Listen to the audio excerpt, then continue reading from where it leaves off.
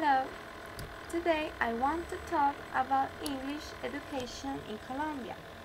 For many years in Colombia, being able to speak another language as English has been a national goal. All the politics that has been implemented until now has been proved to be inadequate to accomplish this goal, since a large part of the population is still not being able to speak in English or any other foreign language taught in secondary schools. English education in Colombia has lots of problems, but I think the most alarming situation is that Colombian teachers of English, at least the ones that teach in public schools, seem to have low levels of English. How the students are going to learn or improve their English if their teachers can't teach them well?